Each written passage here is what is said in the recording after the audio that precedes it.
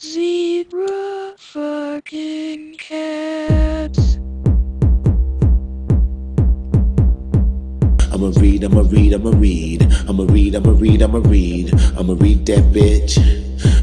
That bitch. Class time, I'ma read that bitch. I'ma make an outline to the point you'll get. I'ma tell the whole school you a stupid. You know, reading is, like Dorian Corey said in Paris is Burning, like shade came from reading, but reading came first. Like really, really carefully chosen diction to really get to the matter of why you need to be told about yourself. It's like an insult, really. Just like Azealia Banks' kind of 212 song was a fashion hit, I feel like Ima Read is kind of the same thing. It's for the catwalk, you know, it's very tribal, and it's like, you know, someone's coming to get you. I mean, right now I think it has 355,000 views on YouTube, which is massive. And you were telling me earlier, you know, Rick Owens gave you a call right before he played the song at his show in Paris.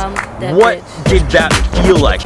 You know, they reached out and said, we would really like to use Ima Read for our runway show, a mix of it. You know, we didn't really know to what extent or, you know, what the show would look like.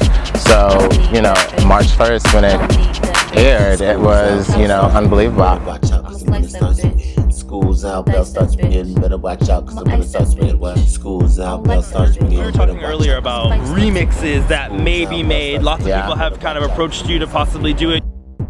There's a lot. There's, you know, a lot coming out. There's a lot more to be released, and you know, this isn't the first reading. You know, I mean, it was just the first reading. There's going to be a lot more.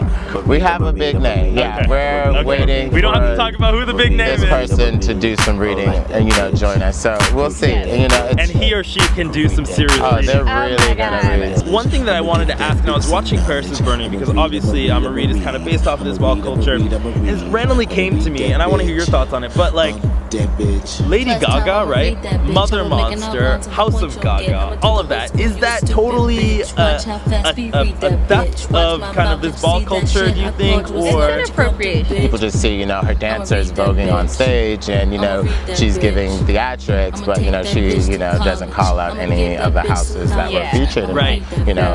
So it's an interesting thing. Just pay homage. Yeah, just pay homage. Do your part. If you're going to use it, do your part. Right. Pay homage. I'ma read that bitch.